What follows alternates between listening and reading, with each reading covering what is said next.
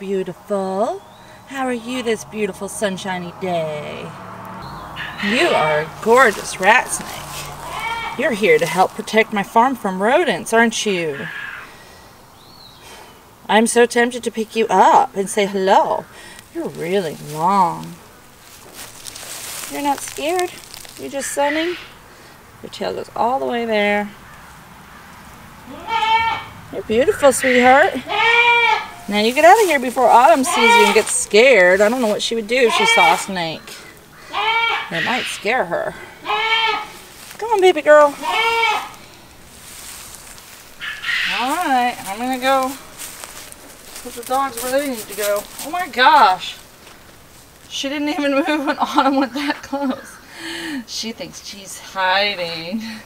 She doesn't know I see her.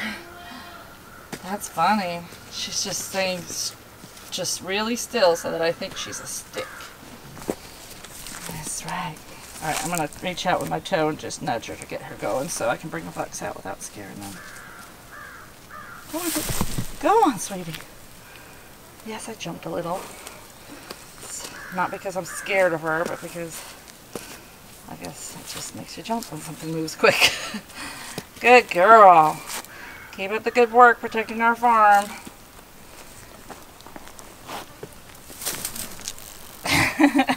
That made her go faster. I just wanted to pay you, sweet thing. I wasn't going to hold you this time.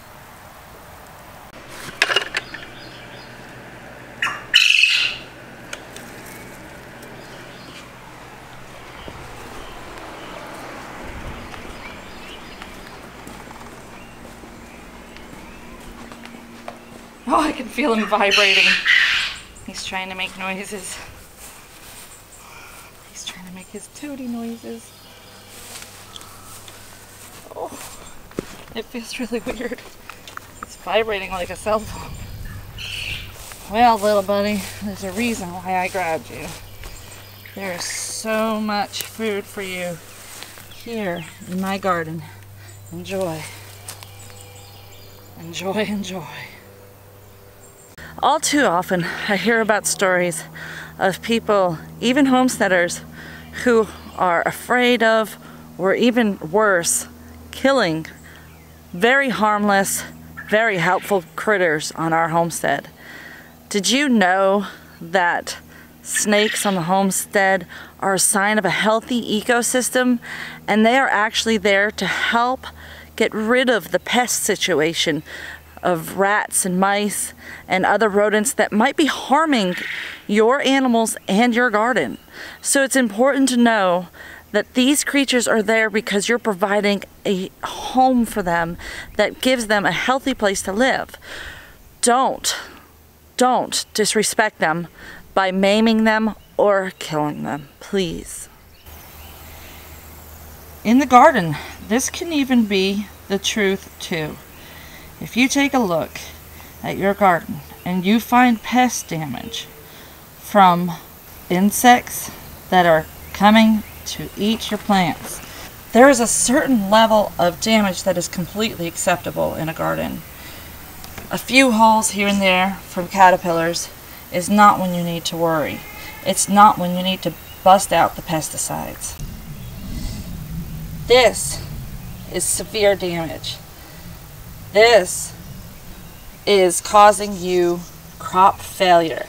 This is when you need to pay attention and find the balance between what you can handle as acceptable loss and what you can't.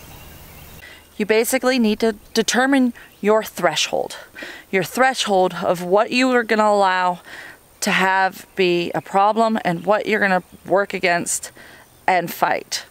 For me, seeing a few cabbage worms early on in the season, I begin hand picking them. If the problem gets to be about 20% or higher in my crop, then I begin applying BT, or Bacillus thuringiensis.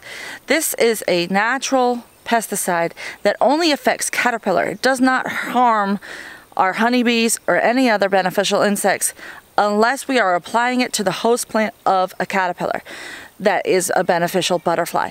So I do not apply my BT to my parsley, fennel, dill, of course, milkweed, any of the plants that the good butterflies are going to be eating on, I don't bother with that. But my cabbages, broccoli, cauliflower, and Brussels sprouts could all probably benefit from a good application of BT several times throughout the growing season. You do have to reapply BT often if it rains. It is a natural organic pesticide that is safe to use in your garden. Ah, the beloved flea beetle. Flea beetle loves eggplant. Flea beetle can destroy the leaves of the eggplant very quickly. You see how many tiny holes there are.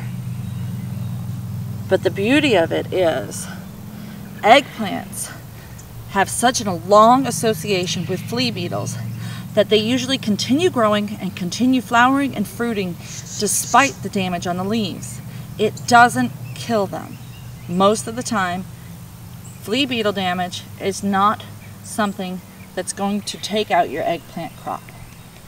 Learning to identify different types of pests and how to treat them using target-specific pesticides that are organic in nature is one of the most important lessons as a gardener. All too often, I see examples of gardeners in Facebook groups across the country talking about how they've covered their whole garden in diatomaceous earth. Did you know that diatomaceous earth kills any insect with an exoskeleton that it comes in contact with? That includes ladybugs, honeybees, praying mantis, butterflies, anything with an exoskeleton that touches the DE is going to die. So if you are applying it to your entire garden, even though it's organic in nature, it can cause a much bigger problem for you because it destroys the natural ecosystem. When you allow a few caterpillar to come on your broccoli, that's the dinner bell, as my mom would say, calling all of the caterpillar predators to your garden. The dinner bell is rung when they find a few. They let their friends know and they all come and pick them off. You guys saw early in the season we had wasps picking off our caterpillars left and right. Now granted, there are sometimes you must use some type of organic pesticide in your garden. Just use it properly.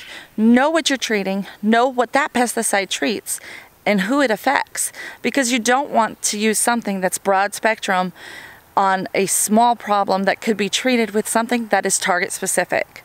Sometimes you don't have that choice. And sometimes you just gotta do a lot more research to find out what your choices are. Here at Wholesome Roots, we do have some pest issues. We do have some pest problems. There's no doubt in that. But part of it is because we provide a natural ecosystem. We allow our perimeter areas to remain for native plants and wildlife. This can have its blessings and its curses. But all in all, I feel like if I'm growing food to keep my body healthy and to protect the environment by growing organically, then I also want to protect the whole environment, not just my garden, but the entire ecosystem surrounding my homestead. It has to be in a healthy balance in order for my food to be truly healthy and the right thing for my body.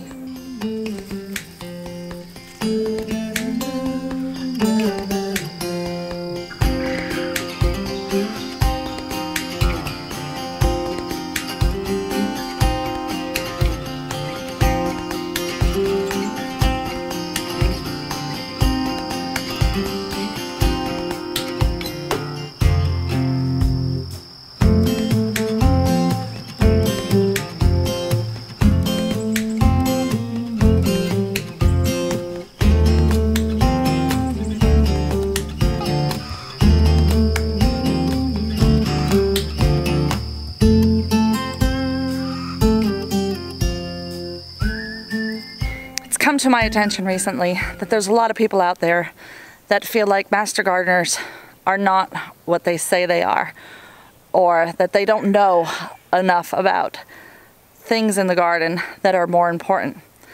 But I'm here to tell you that that's not the case. Because even though many master gardener programs do emphasize the use of non-organic pesticides, that is not all they teach you, because they teach you how to identify the pest, what stage in development that pest is best treated at, what integrated pest management techniques could help prevent that pest from coming in the first place, and first and foremost, what organic products work against the pest. They don't begin at this pesticide is used on everything. They begin with teaching you about the cycles of pest outbreak in your garden so that you know the first things that you need to do and the first steps you need to take to help prevent further issues and to resolve the issues that you have in a more environmentally friendly way. In college, I took a program for greenhouse management and operations. One of the required classes was integrated pest management, or IPM. In this class in college, you learned everything from every detail and every perspective of every insect there is in your garden pest management. One of the requirements at the end of the class was to pass and receive my pesticide applicator's handler's license. I'm an organic gardener. I've always been an organic gardener. What do I need a pesticide applicator's license for? Well, I tell you what, the information I learned in order to be able to pass that test with flying colors has helped me to be a better organic gardener. My professor for that class was really excited about having me in her class, because I took a serious interest in all of the different ways of identifying pests and determining the ways to treat them. I take it very seriously. So seriously that I was the first and only student ever to receive a 99 in that class. Now, that was a few years ago, so there may have been more since then, but it is really hard to get a 99 in a college level horticulture class. Now, I'm not telling you this because I'm pompous or egotistical. It's not because I think I'm better than other gardeners that didn't go through the classes and programs and professional training that I did. It is because I want you to know that when I give you advice, it is not coming from something I read on a blog or watched on a YouTube channel. It's coming from years of professional training and even more years of hands-on experience. So I urge you, please reach out anytime you're having a pest problem in the garden. Let me know. Send me pictures of the damage, send me pictures of the insects. I will help you determine the safest, best way to treat it without wasting your time, money, and resources on things that are just gonna damage in the long run. The best way to get in touch with me is probably Facebook. I do have a Facebook group called Wholesome Roots Farmstead Friends, and people in my group are some of the most brightest gardeners I know, and they are more than happy to help answer your gardening questions at any time, day or night. There's likely to be somebody responding right away. So please reach out there, send me a Facebook message, send me an email. I'm not as good about emails as I am Facebook messages, so just be warned, if I get an email from you and I don't respond, it's not because I didn't mean to. It's just I'm not as good about it. This is just over the garden fence along the pond, and I have taken advantage of this area to allow the wild blackberries to flourish. And as you can see, the bushes are covered in fruit, and I even see some ripe ones now.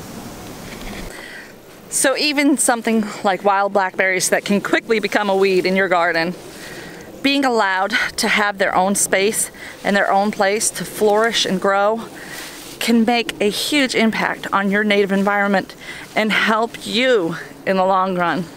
I'm gonna go grab a bucket and get us some blackberries to go with our lunch today.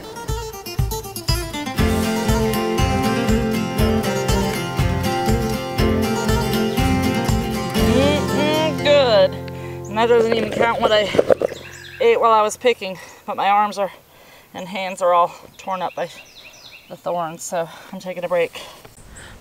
Well, I definitely could have kept picking if I wanted to. There were many, many more berries where those came from, but the thorns got all over my hands and wrists and forearms, so I'm feeling itchy and irritated now. So I'm gonna go in and wash the blackberry itch off and enjoy some blackberries with our lunch. That is gonna be so exciting. So if I hadn't left those blackberry plants to grow wild on the shore of my pond, then I wouldn't have this bounty. You don't have to agree with what I say or what I feel. There are some things that are truly just opinions, and you don't have to be an organic gardener. You can be a conventional gardener, and that's just fine too. I'm not telling you what to do on your homestead or in your garden. I am just trying to share with you the beauty that can come from doing it with a fair amount of letting it go and letting it grow and allowing things to be just how they're intended to be. It's how God created it.